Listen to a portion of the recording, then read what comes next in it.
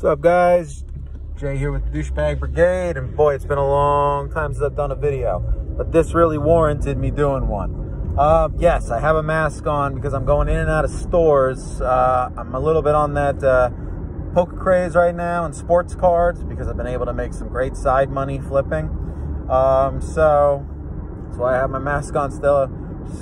I just had my second vaccine shot, feeling like death a little bit, but anyway, I felt that I had to review this because, I mean, this whole page is basically Shin Megami Tensei with a little bit of other stuff sprinkled in. I am going to be having a Pokemon page, or maybe I'll combine them, who knows, where not for Pokemon itself, but just for the opening of packs. I know people love to watch people open packs and unbox them and tins and all that stuff. Same thing with if I'm lucky enough to get prisms for NBA and selects for football.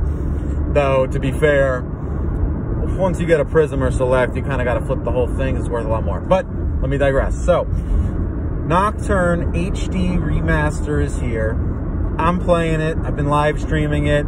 I really didn't think I was going to be so down to play it because I had just got done playing Nocturne. I was doing a no fusion run myself, and I was like all the way to, jeez, I wish I could think of the name of the place, where the three pyramids are, or three different buildings that you have to go into. I think it's right after the guy with the obelisk starts like getting like transforming, becoming one with the Amala network around that time period. But so I picked it up, and I mean, I played like my stream. First one was like 10 hours. I just couldn't put it down. Something about the voice acting really does a strong service to it. And yes, there are spots where there could be more. Some demons have good voice acting, some just to kind of skip it. But for the most part, they did a great job of giving a lot of voice acting and customization to everything. I mean, it's been a, like, honestly, it like makes you feel like it's new. I mean, as crazy as that sounds, because obviously I know a lot of stuff because I just played it not too long ago, though it's been a little bit now when I like think about it. It's been about a year since I was doing that run, so it's not that short of a period of time. But anyway, so what I gotta say about the game that's really good, I'm enjoying. I had no desire to buy any of the DLC except for the musics. However, I ended up getting all of them because I wanted to play it early. I was just sitting on the couch. I was like, man, am I going to play Dark Souls 3 today? You know, I beat 2, and I was a little bit shocked that I beat it because it's like I managed to shoot bows and arrows at the last boss and win that way, which was weird. I'm not an archer type or whatever you would say, and I felt a little annoyed, and I didn't know if I want to play the New Game Plus. Maybe I will. But so I was sitting there, and I'm like, man, I wish I had a PS5 so I could play Demon Souls, but obviously those aren't back ordered. And then I was like, oh, wait, Nocturne should be here. And I had my days wrong, so it wasn't here yet, but it was getting close. And I was just excited to play it, so I was like, all right, let me get it out. Let me buy it early, you know. I play a couple hours, maybe I'll get, because like when I got Persona 5 Royal, obviously I played a little bit of it, but it's hard for me to like go back because I just got done with Persona 5. So I was like, I don't know if I'm ready for this. I'm treading over so much of the same territory. But I digress. With this, I mean, it was just like, I figured I'd play an hour or two and be like, it's been too short of a time since I played last. Nope, I'm blazing through it and loving it. And I'm playing it, and I'm like preparing things, and the only thing I'm a little disappointed in is so I told myself I'm not going to use the inheritance stuff. Like, why would I use the skill inheritance? Never used it before. Problem is when it's like right there in your face and you're literally sitting there doing the random shuffle, which they did make the random shuffle a lot easier. You don't have to go in and out anymore. You kind of just do it as you go. But I succumbed. I couldn't help myself. You know, I was able to say no to literally everything else that was offered in these DLC packs. Like, I don't know why anybody would play this game to play it on Merciful, because, I mean, unless you just want the story. And I also, like, I mean, I was like, I'm not going to go to these grindy spots or whatever it is that they give you in the DLC, as much as I want to see it. And maybe I will visit it just to see what it looks like, you know, when I'm not playing the game for real. But skill inheritance, man, there's nothing I could do. It was right in my face. Like, I did not want to do it. Like, everything in me was like, don't do it, man. Don't do it, dog. Don't do this shit. But I couldn't help myself. So, sorry, guys. Outside of that, I am having fun with the sound. However, I feel a little gypped because I'll be honest, I didn't realize that the sound was only when you're on the overworld. I thought the sound was going to be like all of the music. Like when you go to like, I thought they were going to pretty much rip like Ginza from SMT1, you know, Ikabukaru from SMT1 music. And they did not do that at all. So I will admit, I did feel a little bit, gypped on that one. That was I was a little annoyed, but I'm enjoying hearing those tracks when I'm out there, because I do a little bit of grinding in some of those spots where, you know, you go a little earlier than you should, but it helps you get the levels up, like the highway, when you get the Ginza.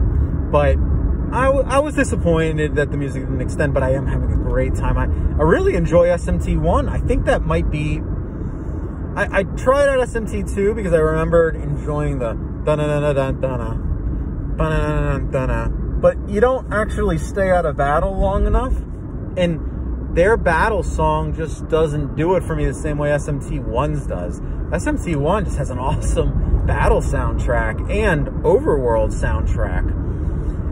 So, I mean, I'm pretty much sold on SMT1. I did a little bit of SMT2. I also decided to give it a little try with, what was it, SMT4 and Apocalypse, but for some reason, for an Apocalypse, getting that intro music before the battle starts, like before you actually press attack, it's like da-na-na-na-na-na-na, like it's just like something about those peaceful times that just, I don't know, I enjoy more. And I didn't get that opportunity because it goes straight to the battle song the minute you enter it, which is fine.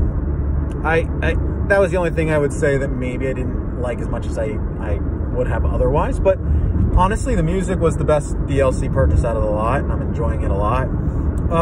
The game itself, the models look good. I thought I was going to see some more things I don't like people talk about it being a little bit too bright now and not quite as dingy and giving it a dark appeal, but I'm not seeing it, honestly, and I thought I would. I thought I'd be the first person to pick up on that, and so far it hasn't been detrimental at all.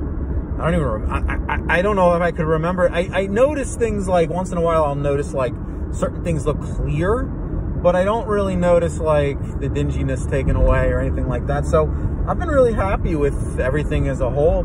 I'm enjoying the game. Again, nothing really disappointing part is, of course, there's not really anything new, but I'm just looking to play it through, and I'm saying the voice acting is really cool. I'm enjoying the Raido storyline because I've never seen it before. So that's been fun, and that's been a nice change of pace.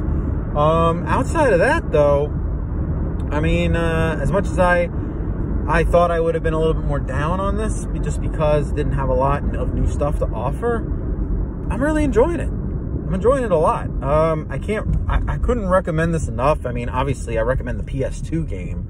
And I don't care if you're all about graphics. That game is just incredible. So, obviously, I'm recommending this. Same game, just looks better.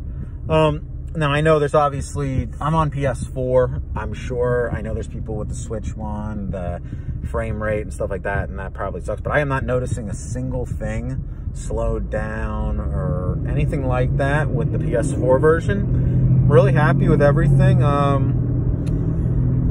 Yeah, I mean, the game's awesome as always. I do have to say that for a moment, I thought maybe it was easier this time around.